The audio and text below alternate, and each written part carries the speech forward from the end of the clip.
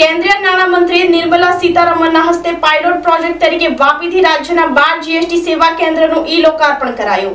ગ્રાહકે ખરીદી કરતી વખતે બિલ મેળવી અપલોડ કરે એ દેશના વિકાસમાં મોટું કદમ કહેવાશે અને દેશના અર્થતંત્રમાં એશિયાની જૂનામાં જૂની વાપી જીઆઈડીસીનું બહુમૂલ્ય યોગદાન હોવાનું જણાવતા કેન્દ્રીય મંત્રી નિર્મલા સીતારમણ जीएसटी सेवा केंद्र द्वारा कोई तकलीफ पड़શે नहीं परंतु सुविधाમાં વધારો થશે અને બોગસ રજીસ્ટ્રેશન થશે નહીં હોવાનું જણાવતા રાજ્યના નાણામંત્રી કનુભાઈ દેસાઈ કેન્દ્ર સરકારના નાણાં અને કોર્પોરેટ અફેર્સ વિભાગના મંત્રી નિર્મલા સીતારમણના હસ્તે રાજ્યના નાણાં ઉર્જા અને પેટ્રોકેમિકલ્સ મંત્રી કનુભાઈ દેસાઈની ઉપસ્થિતિમાં વાપીની જ્ઞાનધામ સ્કૂલ ખાતે જીએસટી સેવા કેન્દ્રની સાથે રાજ્યના 12 જીએસટી સેવા કેન્દ્રનું ઈ-લોકાર્પણ કરાયું હતું। આ પ્રસંગે કેન્દ્રીય નાણામંત્રી સીતારમણે જણાવ્યું હતું કે બોગસ બિલિંગ અટકાવવા માટે શરૂ થઈ રહેલા જીએસટી સેવા કેન્દ્રમાં બાયોમેટ્રિક સિસ્ટમથી જીએસટી નંબર મેળવવા માટેની તમામ પ્રોસેસ પાસપોર્ટ મેળવતી વખતે કરવાની હોય તે મુજબની છે। માત્ર પોલીસ વેરિફિકેશન કરવાનું રહેતું નથી। ગુજરાતમાં મુખ્ય જગ્યા પસંદ કરી જીએસટી સેન્ટર શરૂ કરવામાં આવ્યા છે। દરેક કચેરીનું ઇન્ફ્રાસ્ટ્રક્ચર એક સરખું છે। લોકોને સરળતા પડે તે મુજબ સુવિધા ઉપલબ્ધ કરવામાં આવી છે, જે બદલ ગુજરાત જીએસટી ટીમને બિરદાવું છું। ગુજરાત બિઝનેસનું હબ છે ત્યારે પાયલોટ પ્રોજેક્ટ તરીકે ગુજરાતમાં શરૂ થયેલા જીએસટી સેન્ટર અન્ય રાજ્યો માટે મોડેલ બનશે। વધુમાં મંત્રીએ મેરા બિલ મેરા અધિકાર કેમ્પેન અંગે કહ્યું હતું કે દેશનો સામાન્યમાં સામાન્ય નાગરિક પણ ખરીદી કરતી વખતે વેપારી કે દુકાનદાર પાસે બિલ માંગી રાષ્ટ્રના વિકાસમાં પોતાનું બહુમૂલ્ય યોગદાન આપી શકે છે। ગ્રાહક ટ્રેન્ડ સેટર બની શકે છે। બિલ લેવું ગ્રાહકનો અધિકાર છે અને બિલ આપવું એ વેપારી દુકાનદારની ફરજ છે। મેરા બિલ મેરા અધિકારથી લોકોમાં જાગૃતિ આવી રહી છે। પીઝા, મીઠા અને કપડાં જેવી નાની મોટી ખરીદી કરી ગ્રાહકોએ બિલ અપલોડ કર્યું, તેનાથી લકી ડ્રોમાં જે લોકોને 10 લાખનું ઇનામ મળ્યું છે તેઓ અભિનંદનને પાત્ર છે। મોરારજી દેસાઈએ તેમના વડાપ્રધાનના સેવાકાળ દરમિયાન ગુજરાતને એશિયાની સૌથી મોટી વાપી જીઆઈડીસી ભેટ ધરી હતી। દેશના અર્થતંત્રમાં વાપી જીઆઈડીસીનું બહુમૂલ્ય યોગદાન છે। આજે વાપીની ધરતી પર આવી ગર્વ અનુભવું છું એવું મંત્રીએ જણાવ્યું હતું। આ સાથે રાજ્યના નાણામંત્રી કનુભાઈ દેસાઈએ દિવાળી પર્વે વાપીને જીએસટી સેવા કેન્દ્રની ભેટ આપવા બદલ કેન્દ્રીય નાણામંત્રીનો આભાર માની જણાવ્યું હતું કે જીએસટી 6 વર્ષ પહેલા લાગુ થયું ત્યારે લોકોના અનેક પ્રશ્નો હતા, પરંતુ દેશના દરેક રાજ્યોના જીએસટી કાઉન્સિલના મેમ્બરોના અભિપ્રાયો જાણીને જીએસટી કાઉન્સિલના અધ્યક્ષ તરીકે નિર્મલા સીતારમણજીએ લોકોના હિતને પ્રાધાન્ય આપી અનેક ફેરફારો કર્યા। વડાપ્રધાન નરેન્દ્રભાઈ મોદીજીનું સપનું હતું કે વન નેશન વન ટેક્સ જે સાકાર થયું છે, જે માટે આજના તબક્કે સ્વર્ગસ્થ અરુણ જેટલીને યાદ કરવા જરૂરી છે। તેમણે જીએસટીના બંધારણમાં પાયારૂપ ભૂમિકા ભજવી હતી।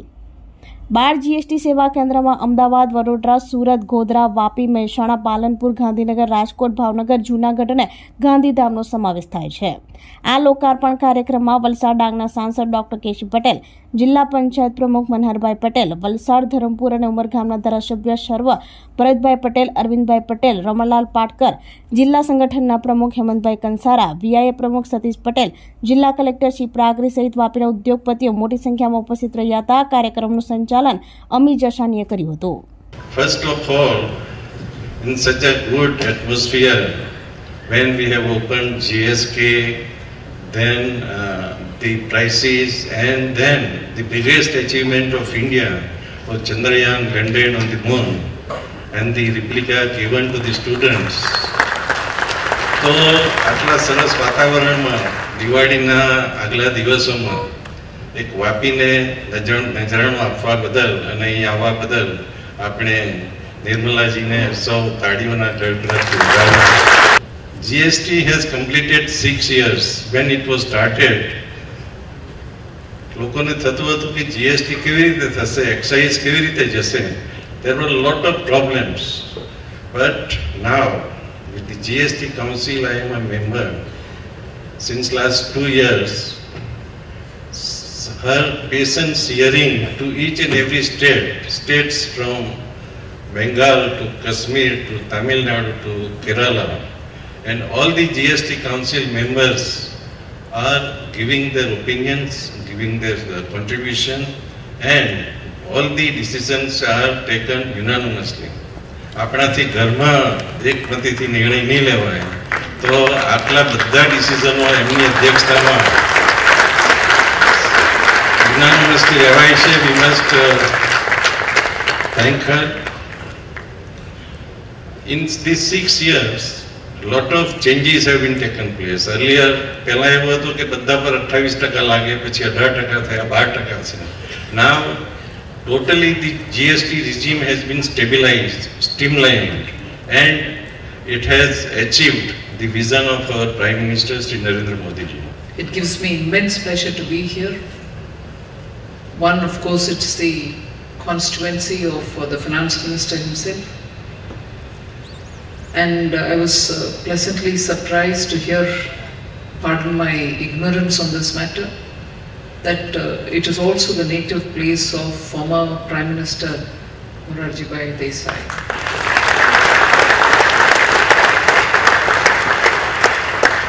And therefore I take this opportunity to remember very fondly and pay my respects to the former Finance Minister, former Chief Minister of Gujarat and former Prime Minister Shri Morarji Desai, who personally I have great admiration for his brightness, conviction, very principled way he led his life.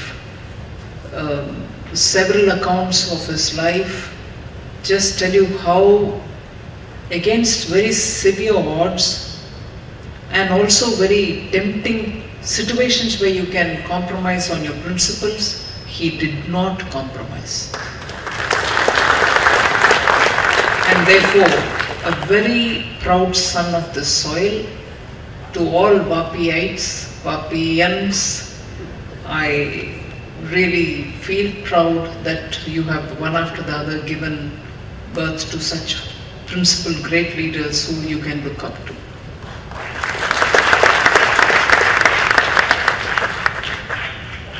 Today we are meeting on the occasion of GST Seva Kendra, 12 of which have been started in Gujarat, across the entire state. And of course it's Gujarat is the first state to do this, and it is going to mean a great convenience for all people who want to come and do the registration. Finance Minister Gujarat has explained it very beautifully, saying it is the place where you can do as much as you would do in a passport seva kendra, minus the police. So I'm sure you're going to like it, and I'm sure it will serve the purpose. આપણી સંકલ્પ news ચેનલને subscribe અને like કરો, bell icon દબાવો જેથી આવનાર news અપડેટ્સની notification આપના mobile પર સૌથી પહેલા પહોંચે. Like, subscribe and share the video.